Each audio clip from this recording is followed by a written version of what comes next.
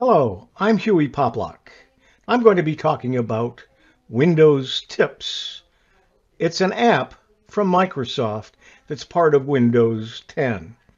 The Tips app in Windows 10 is full of short and sweet tips that help you get the most out of Windows 10.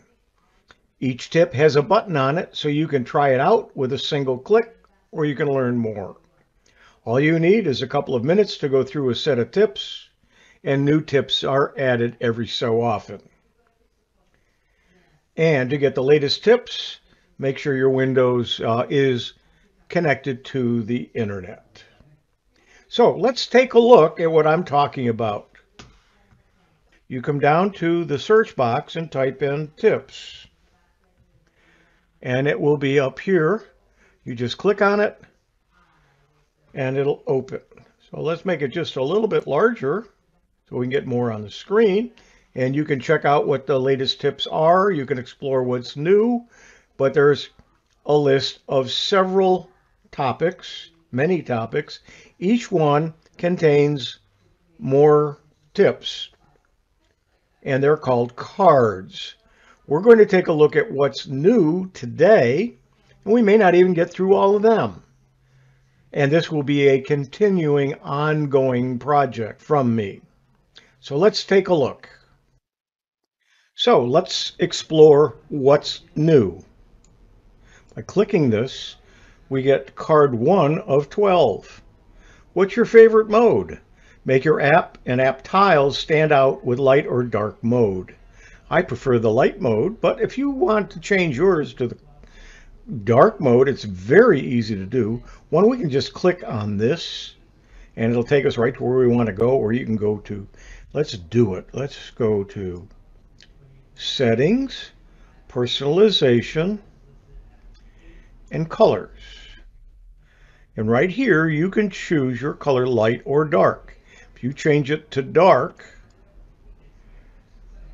it will look like this. Let's leave it there for a moment and take a look. And so if we open up the menu, it's going to be in dark mode. And so will most of your menus and other items. For instance, let's open up our File Explorer. It's in dark mode. Let's go back to the settings. We're going to change it back to light. It changes here. And it also has changed our file manager. Let's go to the next card. Keep tabs on your website tabs. When you're on a frequently used website and have a lot of tabs open, pin that site to your taskbar. Then just hover over the pin to see a preview of the open tabs. To pin the website to the taskbar in Microsoft Edge, go to Settings, More, then More Tools, and Pin to Taskbar. Let's do it. I already have my Microsoft Edge open. I have 3 tabs. I've had as many as 20 or 30 open at a time. But let's say this particular one I want to have and be able to see. What I can do is I go to More Tools and Pin to Taskbar. Give it a name. I'll go ahead and just leave the one that was there, and it pins it down here. As I hover my mouse over it, I will see that page. And even if I go to a different page, or a different tab, I should say, which is a different page, I can come down and hover over that one and see if it changed any or something is different. The card leads me to believe that it's going to show all of the tabs. It doesn't do that. And so I probably would never use this, but it is nice to the fact that if I close my Edge, since I pinned it to the taskbar, I can click that. It will open up my Edge, and it will be on the page that I wanted. So if you go to the same website frequently, you can set that up as a link in your taskbar to go to it very quickly. The next item in what's new is quickly jump between open web pages with Alt plus Tab. Select the Alt key and tap the Tab to toggle through the apps and items you have opened, including website tabs in Microsoft Edge. I've shown this in other recordings recently, but let's take a look. I'm going to click Alt Tab on my keyboard, and as I do, when I let go of the keys, it goes away. So I hold the Alt key down, hit the Tab button, and then hit the Tab button again and keep hitting it. You'll see the white square box around it changes so I can go to any item in the order that they are on there, and I can have a lot of windows open and easily find what I want and go back to it. The fourth card in the What's New group of tips is have Magnifier read text aloud. Magnifier, the screen magnifying feature that comes with Windows 10, can also read text aloud. To use it, you turn on the magnifier in settings by pressing the Windows logo key plus the plus sign. And then you select read from here, and then use your mouse pointer to select where you want it to begin. To do that, let's go ahead. I'm going to minimize this just to make things on the screen look a little bit better, because I have two screens to work with. And I hold the Windows key down and the plus key. That will turn on the magnifier menu. Now I'm going to bring over a Notepad text document, which is my introduction to what we're doing with the Tips app. I am going to come here where it says read from here. I am going to click that. I'm going to come over here. And HTML content about the Tips app Windows 10. The Tips app in Windows 10 is full of short and sweet tips that help you get the most out of Windows 10. Well, that's very nice, but I didn't magnify anything. You've got to magnify from here. We'll make that 200. We'll bring this over just a hair so we can get everything here.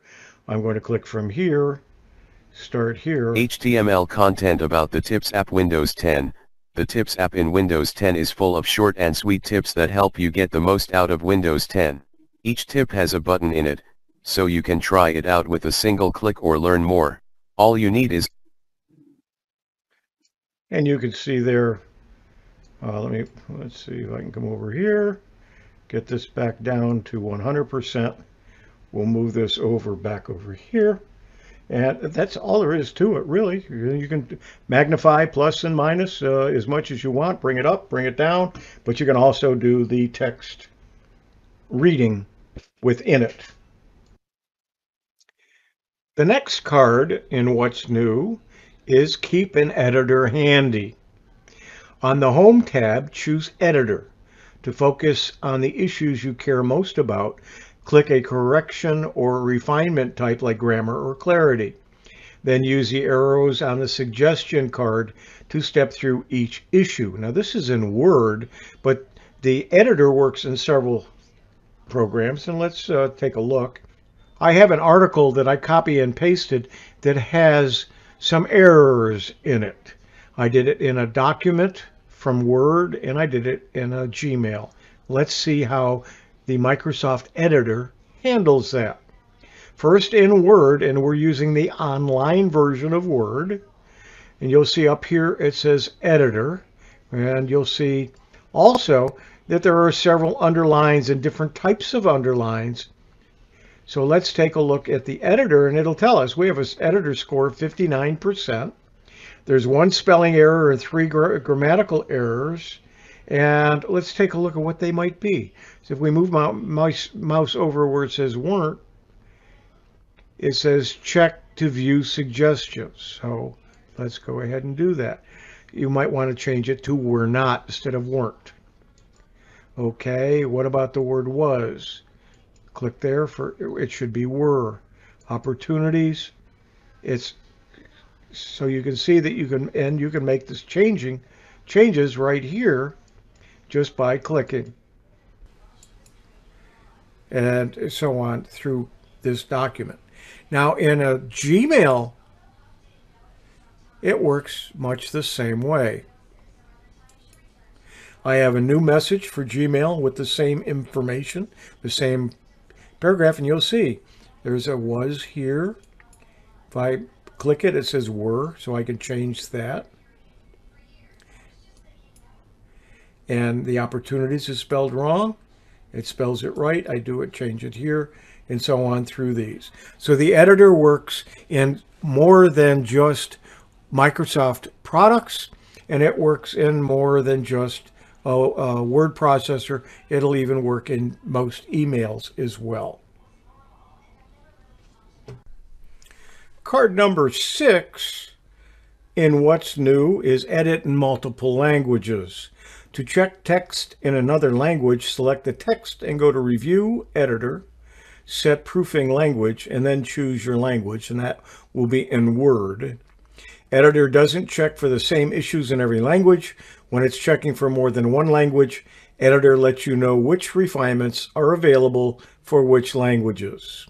Since I don't do multiple languages, I can't show you this. Next few cards deal with some templates that are available from Microsoft. Family Safety and Emergency Prep.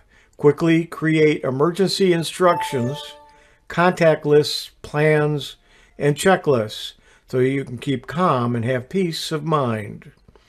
All you have to do is click this button here, and you will see that there are Word and PowerPoint templates for all kinds of emergency contact lists and things to do in emergencies, and maintenance and task lists and so on.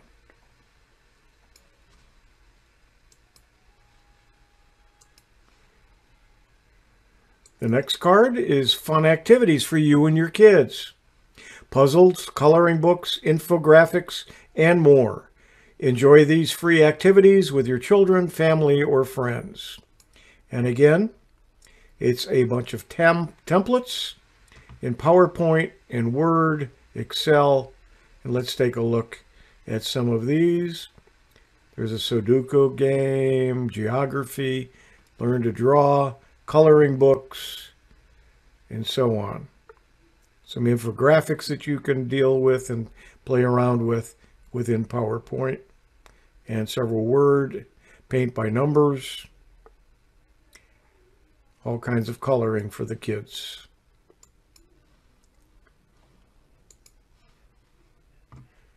The next card is Family Tree Generator. Browse family history templates. Record your family's past, present, and future with ancestry charts, photo albums, and newsletters. Here's what some of those are. These again are templates for Excel and PowerPoint and Word. You can have newsletters, family photo albums, some charts, family tree charts, and so on. Where the templates are already done, all you have to do is put in your own personal information.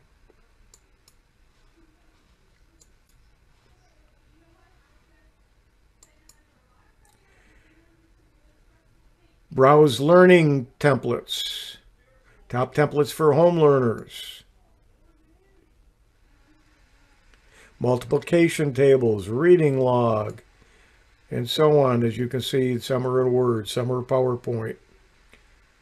Beneath the Surface, Earth's History, Spread of Life, PowerPoint. These are all templates that you can use for free from Microsoft that are available for you.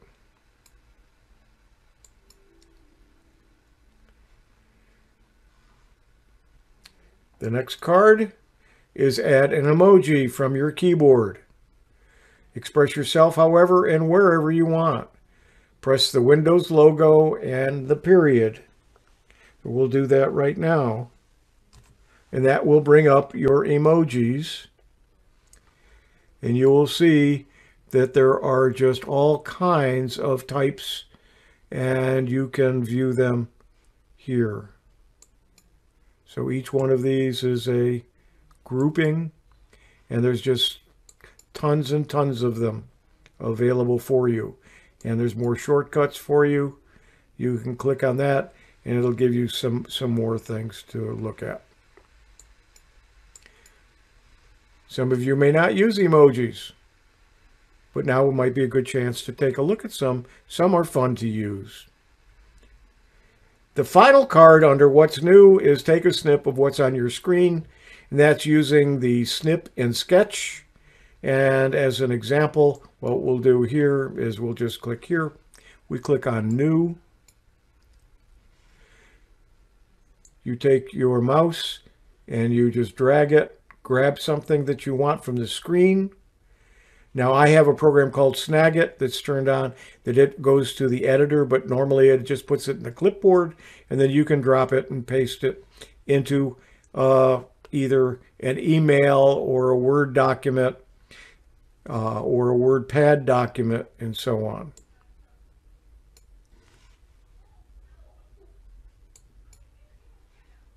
So those are the cards for what's new. That's it for Windows Tips app, Part 1, What's New. And now on to Part 2, Getting Started with Windows 10. We're going to use the tips under the topic of Get Started with Windows 10. There are 10 tips. Let's get started. First card is the ultimate search box. Type an app or file name, email subject, or favorite celebrity into the search box on the taskbar, the bottom bar on your screen, and you'll get the results on your PC, like apps, files, and messages, and the web. Use the tabs at the top to narrow your search. Learn more about searching in Windows, and there's a link there. So let's try it now.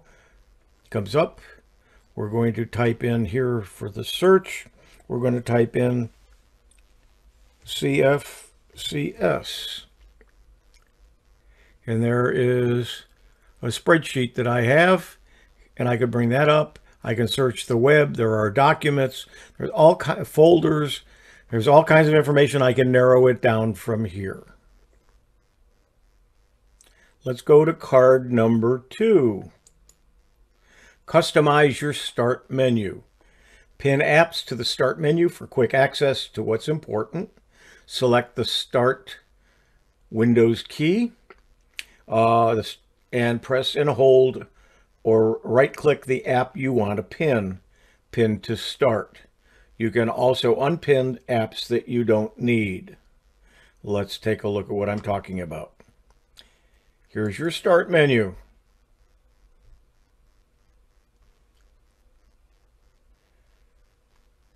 If you want to right mouse click here, pin to start, and it's now here, and you can move it around.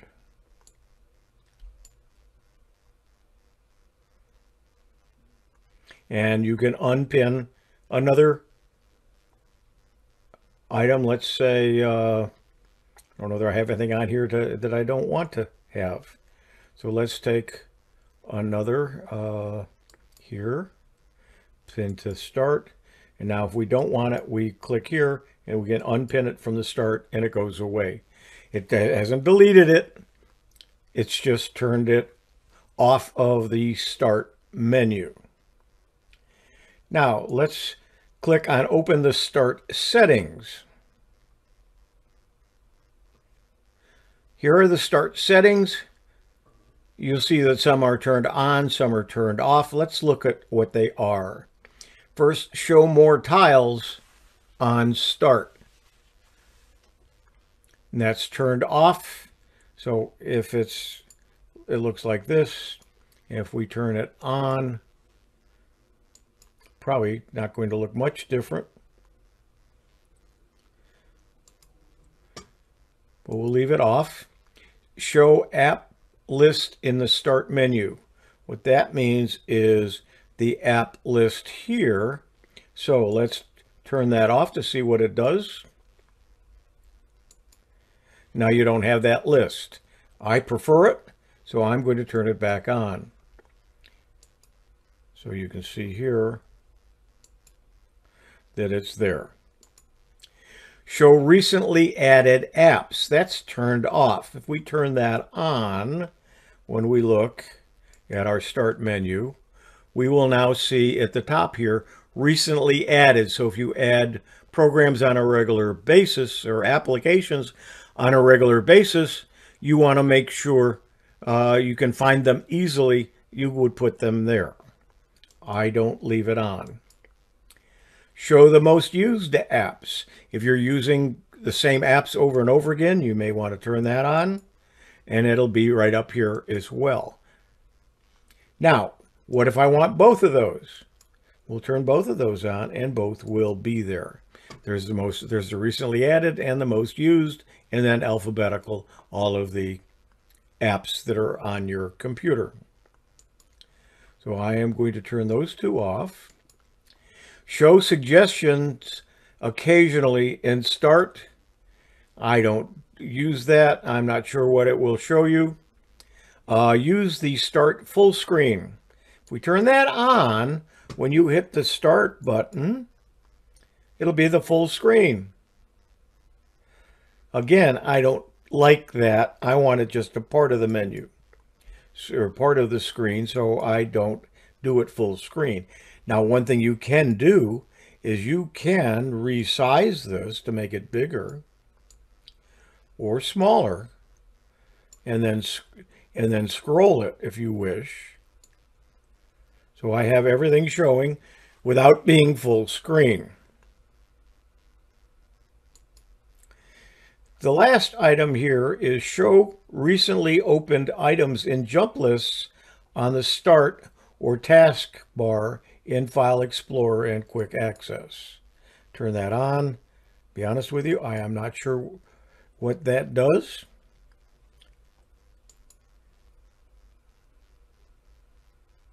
But it does have to do in your File Explorer. But choose which folders appear on the start. Now, what do we mean by that? Notice here that we have documents, pictures, settings, power, and then my account. If I choose what's there, I can turn on some others. I could turn on File Explorer. I could have the downloads. And if I wanted the personal folder, is everything is under my username. But we'll just keep those. And now when we click this, you'll see that we have documents. Then we also have the downloads, pictures, File Explorer, settings, and power. So they're right here. And if I wanted to remove any of those, I can do that as well. I don't need the pictures, and I don't need the downloads there. And I don't even do the documents there. So I just want the settings, File Explorer. And so now when I do it, it's fairly clean. It's just File Explorer, settings, and power.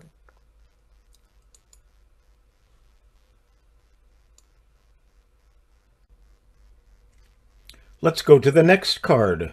Card number 3, organize start with folders. You can have folders in your start menu. Let's take a look at what that means. I've got OneNote and Microsoft Edge here. If I want to make a folder with those two, I just bring this one over and drop it on that. And now it's created a folder, and we'll call this test. Now, if I move test back up here, you will see that the two are in a folder. I could take all of the Microsoft Office items and put them in one folder, and then click on one of them through the folder. You can also reverse that by clicking the folder. It puts it down here. I can then slide this one over here. Clicked it once, then bring it up, and the folder goes away. The next card is finding settings quickly. Often we go to the settings panel or the settings app, and we don't know where to find what we're looking for. Well, there's a great search within the settings program. When you open your settings, you'll see there's a box right here that takes you right to it. And all you have to do is type in something that you're looking for. So if we're looking for something with the mouse, there's the mouse settings. Change your mouse settings, change your mouse pointer size, change how far you scroll with the mouse wheel, and the ease of access mouse settings. And then you can show all of the results.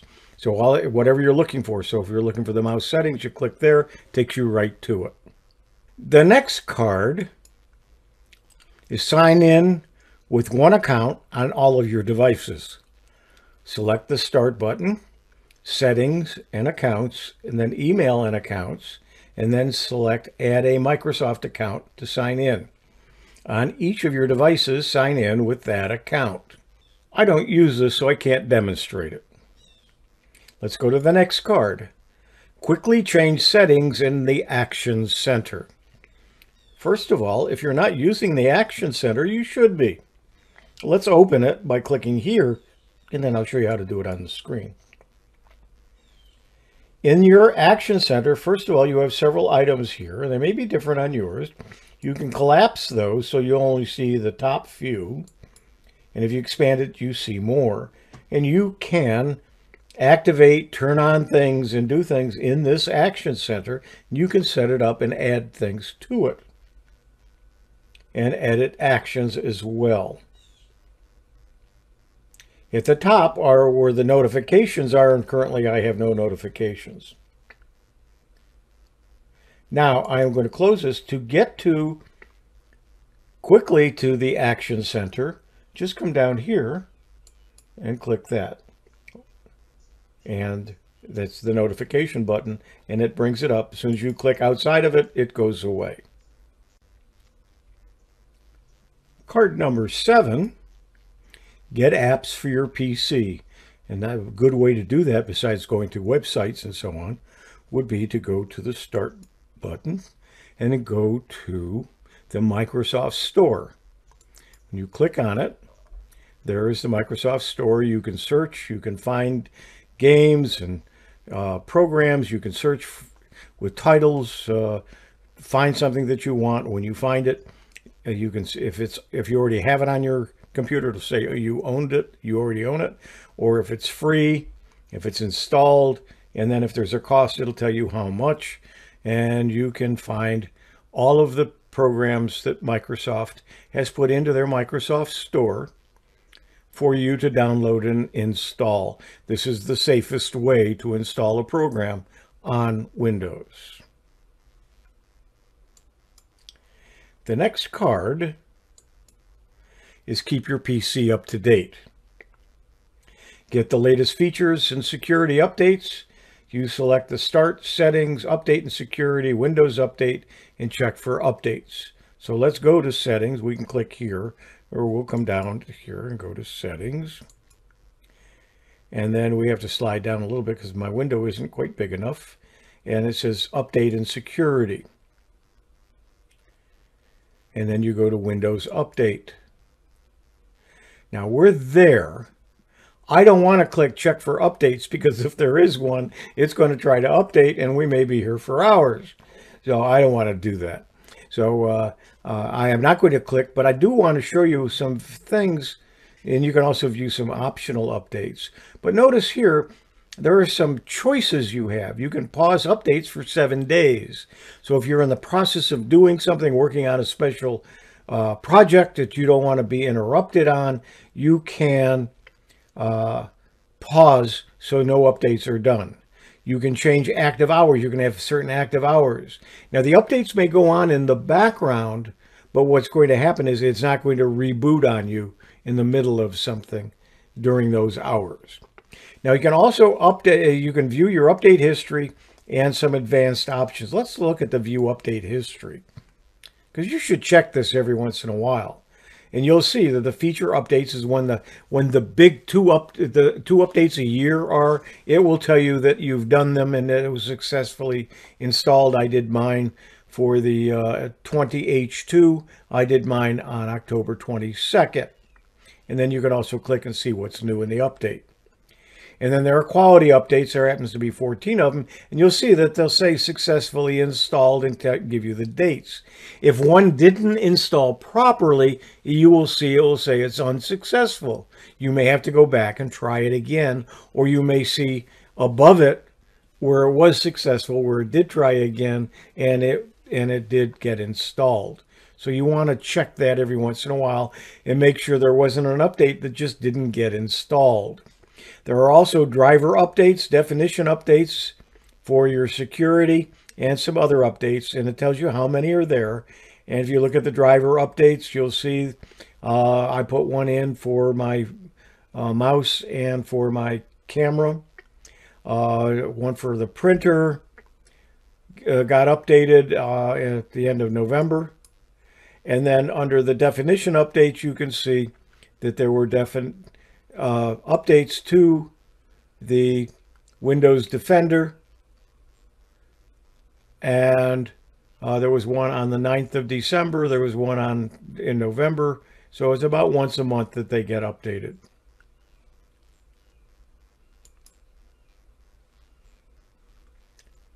So that's your Windows update. And make sure you do check and make sure you do keep your computer up to date.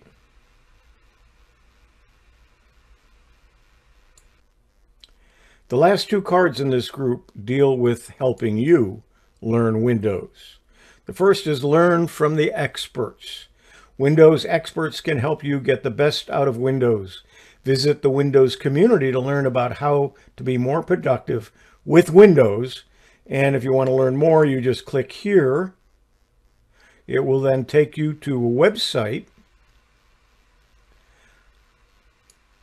They have a newsletter, but they have many, many videos to help you, tutorials. Look at the number of pages there are with this, with 3, 6, 12, with a dozen on each page.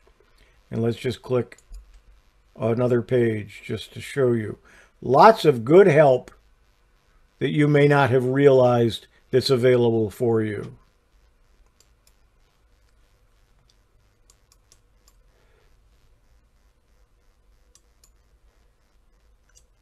And finally, our last card is see the Quick Start Guide to Windows 10.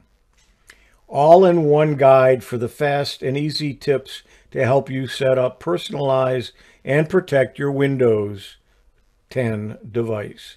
Just click Get Started. It again opens up a website. You'll see here, download the Quick Start Guide to Windows 10. Let's go ahead and do that. There it is. And it is a PDF. And it is all kinds of information to help you. And I encourage you to go ahead and download it. You might even want to print it and have it as your own. Scrolling all the way to the bottom.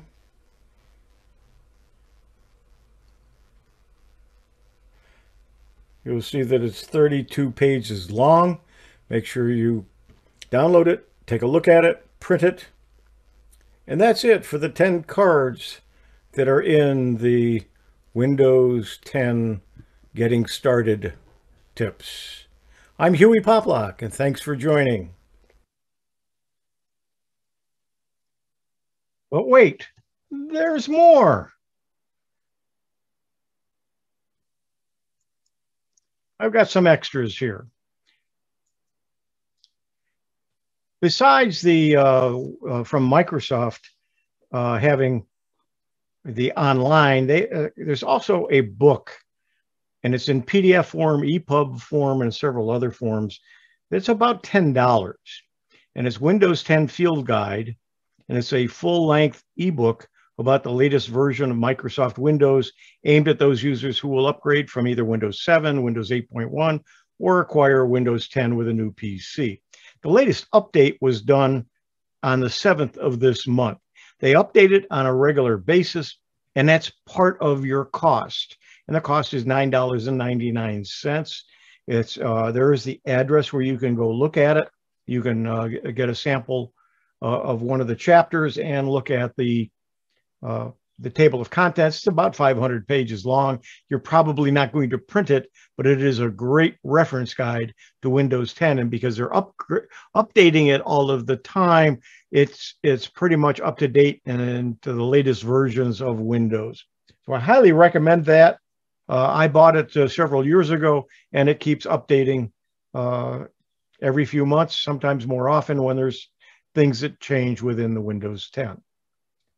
Now, I do want to remind you that Bill said at the beginning that they're Tech for Seniors. Ron Brown, who you may have watched his video or his presentation just prior to mine, and myself, we are co-hosts every Monday from 11:30 to 1:15 Eastern time. And we also, because we are on Zoom and we've been filling up the room, we're streaming on YouTube for those either who don't like Zoom or who would like to watch it on YouTube who can't get in because it's full. It features resident experts Bob G., who you're going to see next, Ray Baxter, and Dewey Cluse. STUG members are invited, all members of all user groups are invited to attend our action-packed hour. Typical topics are Windows 10, Apple computers, Chromebooks, cutting the cord, security, and so on. And for more information, go to techforsenior, no S at the end, .com to see the website. Also, on the second Sunday of every month, I host the Central Florida Computer Society Windows Special Interest Group. And if you sign up for my newsletter, you will get a reminder each month and a list of what the topics are for that month and for the previous month. And on my website, you'll be able to look at videos of prior meetings. Also, on the third Thursday, which will be this coming Thursday, Ron and I also have a Learning Chromebooks session. And if you go to bit.ly/Learning Chromebooks, you will get to the registration form, fill it out, and you will be on the list. You will immediately get a link to the meeting, and you're welcome to join us. So at this point, I can go ahead and answer any questions about what I've been talking about or whatever you want to ask about. Thanks, Ron. Sorry. Thanks, Hewie. Okay, you're welcome. I'm getting ahead of myself. But I'd like to thank Hewie for taking the time out of his busy schedule to present at our winter VTC. So I have a couple questions here that is in the chat. The first one, can you change the voice in Windows Narrator? I am not sure if you can change, you can't from within the window that I showed you where you were doing it with the magnifier. There may be in the settings, you might be able to change it. And there are other ways in which you can, other apps that use the similar voices that you can change them. So I'm not totally sure if you can do it right there, but I think you can within the settings of Windows. And this is probably a related question. I don't see my magnifier to have the verbal function. They may not have set it up in settings to be able to use it. And so you might have to go into settings and do some searching for that, or you may not have a microphone that's built in. There could be a number of reasons why you might not see it. And I'm not sure, maybe, and it may be a home versus the pro version of Windows. I am not sure. That's a guess. I do use the pro version, so I had not stopped to think that that may not be available in the home version, but that may be a possibility as well. With Snip and Sketch, it goes to the wrong email client. How do I change this to the preferred email? You probably have to go into your Windows settings and then go to your defaults and go default apps and find your default email program.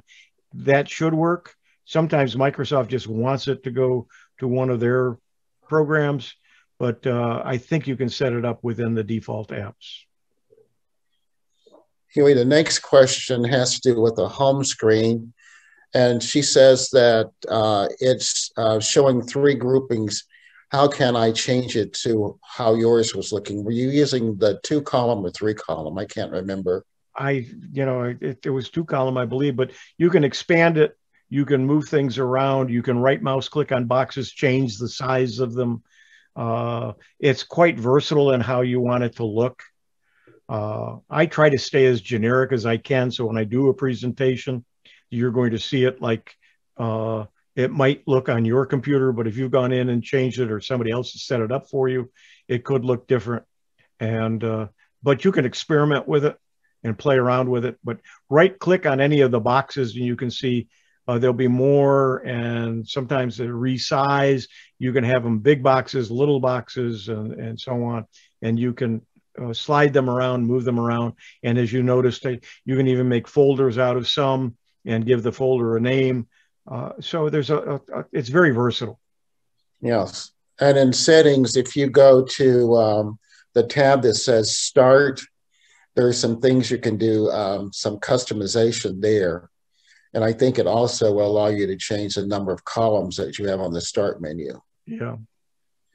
The next one is, you might, as a comment and kind of a question, you might mention that a right click of the Windows logo on the left end of the taskbar yields a number of shortcuts to various frequently loaded items. That's correct. And that is a good point. I did not mention that because it wasn't part of the tips that I was demonstrating, that tips app. But yeah, if you right mouse click on the Windows logo, you should see a whole bunch of things, including your task manager and several other things that you might use and sometimes can't find easily, and they're going to be right there. I do not see the same tips on my PC. Is it different for each person? Or I have not heard of that, so I am not sure. It could be, and it may be the difference in the versions, and it may be a difference in the versions of Windows. You may not have the most up-to-date. I have the 20H2, which is the second half of 2020, and there's going to be a new one out in the next month or two. You should see another update, but it may be because you're in a different version, or you may have a home version versus the pro version. So I am not sure. Dave Gerber from the Sarasota Technology User Group has a forum for Windows tips, and he talked about that tip app. I had not seen it before. I went in and looked at it, and so I started putting together the videos and the presentation that you just witnessed.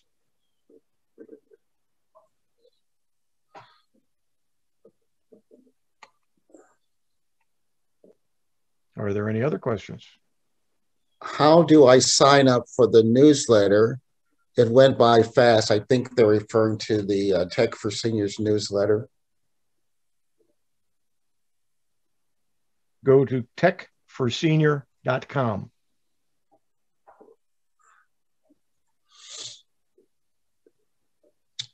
And you'll be able to do it there. And then also go to this address, Hewie.net. You don't even need the WinSig. It'll take you, there'll be a form on the right-hand side of the website, and you can fill in for my newsletter for the Windows SIG. How do I add the editor to Word? Should be part of it. Just make sure that you're in full version. And it will be, I'm trying to think which tab it shows up on. I'm trying to look at the bar at the top off my memory, and I can't remember which one where you find it, but it's in one of them. And there again, it might be a product of the version of Word that you have. Yeah, and if you use the online version, it's there. And not only that, is if you're a 365 user, There's also under the editor is a transcribed button or transcribe button. And that transcribe, you can take, say, a Zoom audio recording and the online word and take the transcription and import it, and it will all be, it'll turn it all into text,